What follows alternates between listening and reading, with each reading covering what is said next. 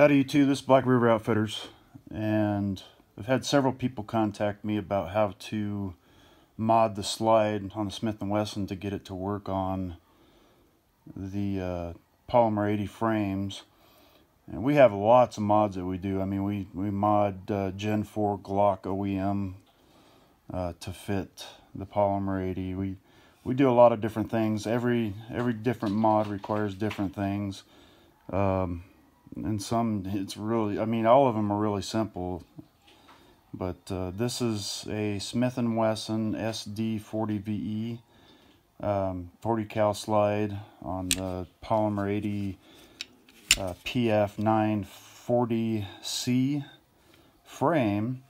And believe it or not, this particular pistol has the I think it's Glock Gen 4 OEM lower parts kit in it, the LPK, and it was real simple to do. We just had to on the trigger housing that goes in the frame right here, the black plastic, we had to grind just the tips of it off right here so it would fit down in here and you know, the holes would line up for that trigger housing pin.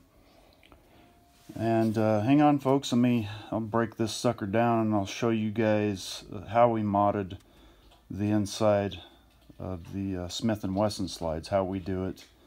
And I'm sure it'll work for you guys. We've been doing it for quite a while. Hang on a sec, I'll be right back. Okay everybody, we're back. Got the slide off. Now this one right here, the black one on top, this is a complete Glock 19 OEM slide. And let's see, find my little handy dandy screwdriver pointer thing.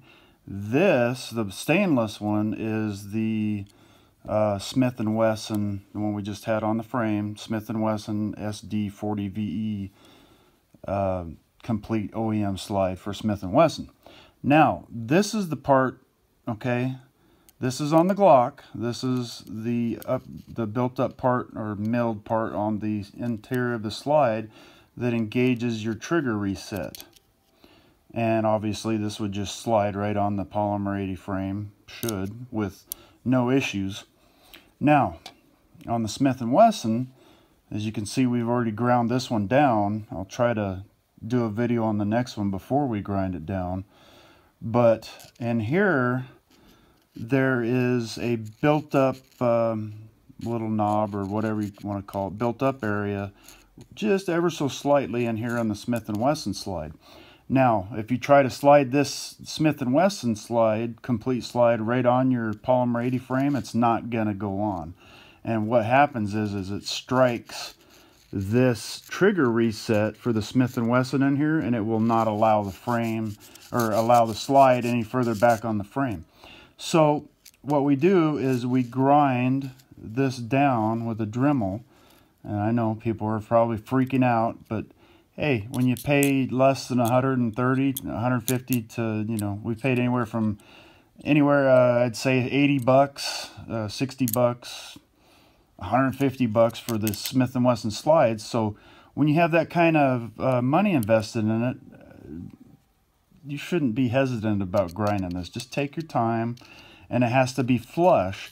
Now, see how this on the Glock, okay, you have this little area where everything slides. Okay, those are where your rails are going to go, right there. And on here it's the same way. See how that screwdriver passes through there? That's where your rail's going to go.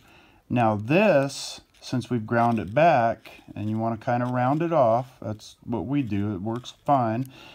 Don't worry, if you take too much off and you think you chingered up your slide, believe it or not, you can put the gray JB weld in here. I know that's some hillbilly stuff, but it works. We've already had one where the very first one I did, I took too much material off, and I actually had to get some steel, and I put in here. I JB welded a piece of steel on another one, and it worked just fine. And it has over 500 rounds through it with no malfunctions. So just take your time. you know, grind a little bit down, try to fit it on your slide, or on your frame, excuse me, and then just keep going, keep going.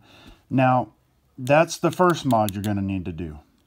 Now, the other mod on the Smith & Wesson is the firing pin is going to be way too long, both in height this way, and it's also going to be too long right here.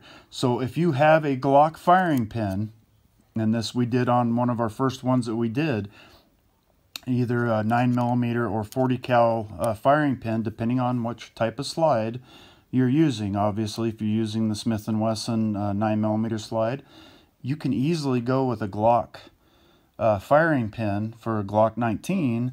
And what you do is you're going to take out your whole firing pin assembly there, and it has the cup and the springs and all that fun stuff. You want to simply switch. You can take out the metal firing pin. You want to use the same parts, channel, you know, channel liner, leave it all in there. The firing pin cups, everything. Leave it the same. Just use the metal piece of the Glock firing pin and put it all back together and slide it in. And once you've done that, then ground this down, you're ready to rock and roll. As far as, you know, working on your PF 80 slide. Now, this one here, what we've done is we've saved money, because, you know, these firing pins are, I don't know, 30, 40 bucks. And so we thought, well, why spend the money to do that? And what we did was we put it on our grinder, and we matched the angles of the firing pin here, and we ground it down with the Smith & Wesson here, and on the front here we ground it the same as the Glock. So again, just two simple mods. Either, you know, grind the firing pin connector down where it connects at to your connector in the frame, or just simply replace it and just grind it down right here, guys. And it's really easy to do. We'll be test firing this bad boy Friday, and I do have another one probably about ready to go.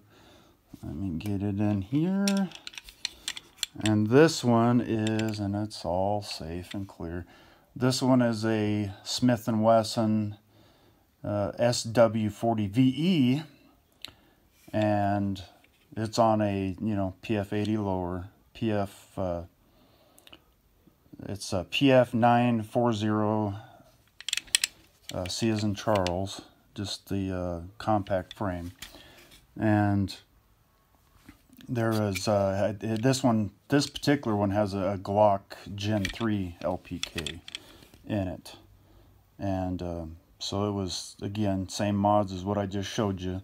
We'll probably test fire this one, maybe the other one, I don't know. I'm not very rich, or I wouldn't be making these. So ammo prices nowadays, yeah, we may just test fire one, we may test fire both. Anyway, hope you all enjoyed it. If you have any more questions, let me know. Thank you.